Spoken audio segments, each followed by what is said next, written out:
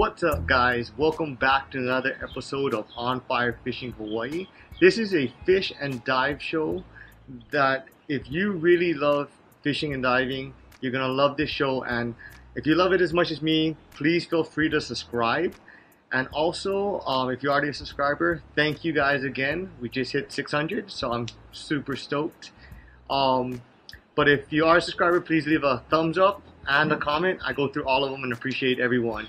And on this week's episode, we are going trolling for papio, and we end up catching or hooking up with a huge fish. But when I say we, I mean Cap Johnson, of course, hooked up with a big fish. But somebody kind of messes up. I'm not somebody. Well, anyway, let's jump right into the action of Cap Johnson hooked up with that fish. But make sure you guys stay to the end, because I'm going to show you how to make a quick little hand gaff that pretty much any of you guys can do at home. I'll go over the benefits of netting versus gaff. Alright guys, let's go holo holo. Oh, Cap, there you go. Oh, nice one, Cap.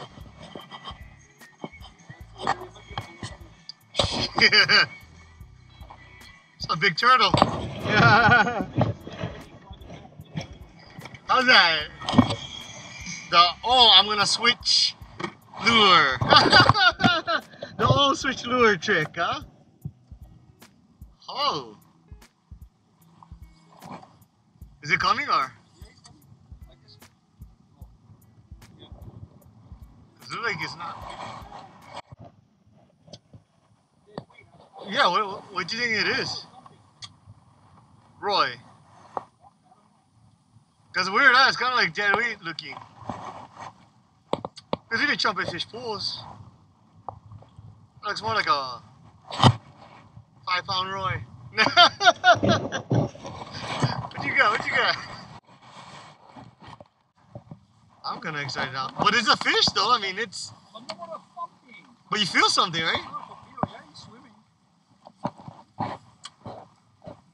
Oh, nice turtle. Really? Nah. Really? Oh! I don't even think he knew he was hooked. What is that? I don't even see color, to be honest. Yeah.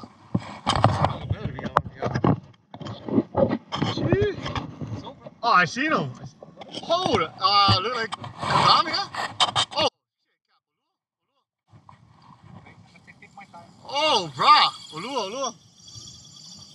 I don't think you knew this up. Nice, Cap. Yeah, I know, shallow. Did I drag him more off? Huh? I think I got him. Yeah, I mean, well, the ledge is right there. Kagami. Nice kagami. Easy. There you go. We're right there.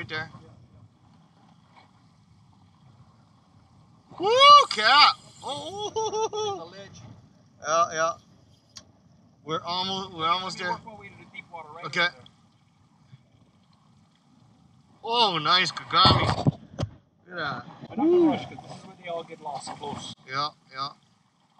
He's right there though.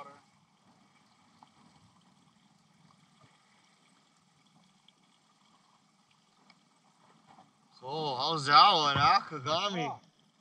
Oh, that's a nice one. Look at that silver. Yeah, there you go. He's almost there. He's so strong, I don't have to dive and swim under a ledge. Woo, look at that. Nice kagami. Our right idea was get out a little deeper, right? Yeah, I was like, oh, right there. Just go on, follow the current line, cross over all the patches. And I get the long leader. Come on, not getting hit. Yep.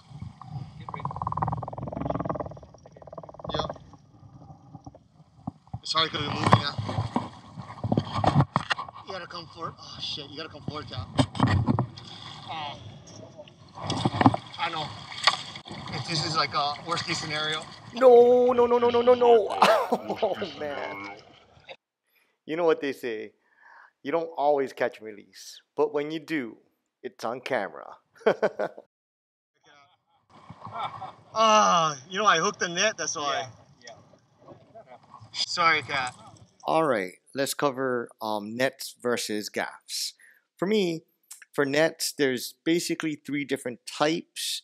Um, they're all good and have advantages and disadvantages, but it comes down to the material it's made of and the size of the eye. So the first one is like a very fine mesh. That one you're going to use for like smaller fish, a kuleawama, and the such. But if you use this when you're trolling and you have treble hooks, if that gets stuck in that fine mesh net, you'll never get it out. It's a pain in the butt. So the next one you can see is the one with the bigger eyes. This is the one that we were using in the video. It has like a regular poly nylon rope as the netting. This one's good, and I like it, and I use it, and I do a lot of catch and release, so nets are perfect. And then this last one is kind of the same thing, but the net itself, the netting, is made out of a soft rubber. So they say this one's even better because the hooks don't get stuck as easy, and um, because of the soft rubber, it's a lot more gentle on the fish. So when you do a lot of catch and release, this is a lot better. However, on the caveat side of that is the price. And because I've never owned one, I don't know how they do under like UV conditions. I don't know if it's going to degrade or anything. But those are our three. And next is gaffs. Gaffs, come on guys. Like they're basically all the same. The only difference is size and length. So depending on what you're trying to catch and what you're trying to do.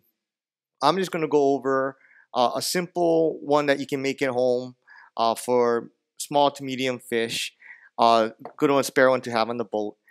And also I'll show you the one my friend is making for papio and aku. So since we lost that last one, kind of big kagami, my fault, poor netting.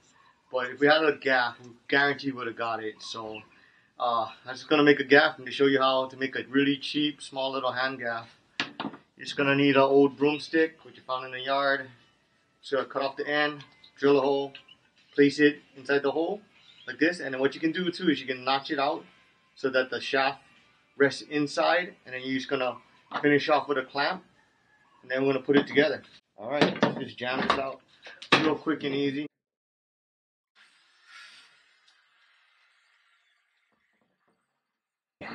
So what I like to do is I measure it out to where I kind of want it, because there is a bend here, so you want the flat, straight part to be on here, right about there. Mark it. Right here, I'm just drilling out a hole, the depth of the pin in a cone shape.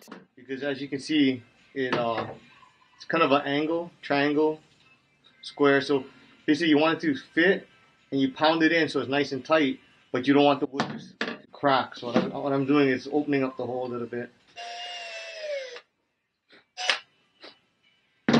Let's try, hopefully tap this in. Nice.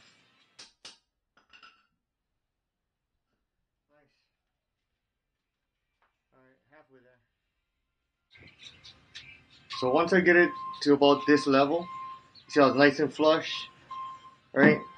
This is kind of where I want it to end up, but I want to actually hide the shaft inside of the wood.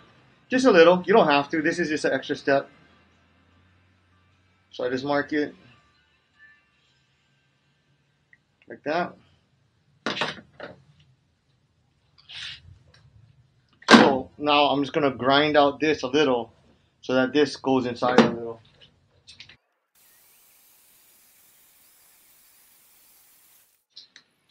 So right there, semi-hollowed out, looks pretty smooth. Again, this is just a simple, it's not a professional one, just get it in there.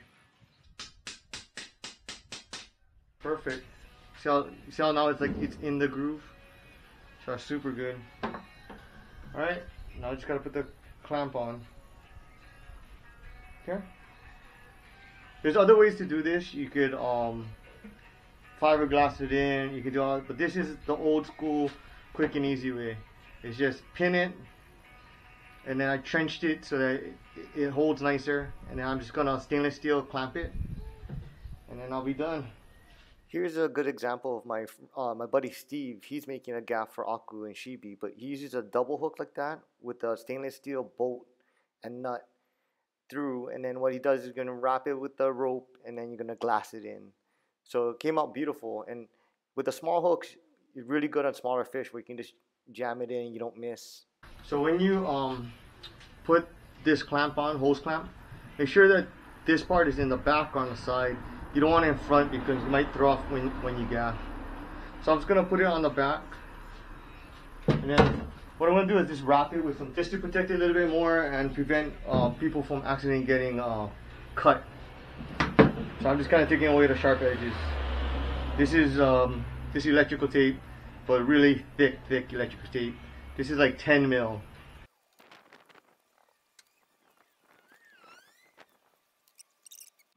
So what my friend did, he actually twists this tape to make a grip, and then you go back up.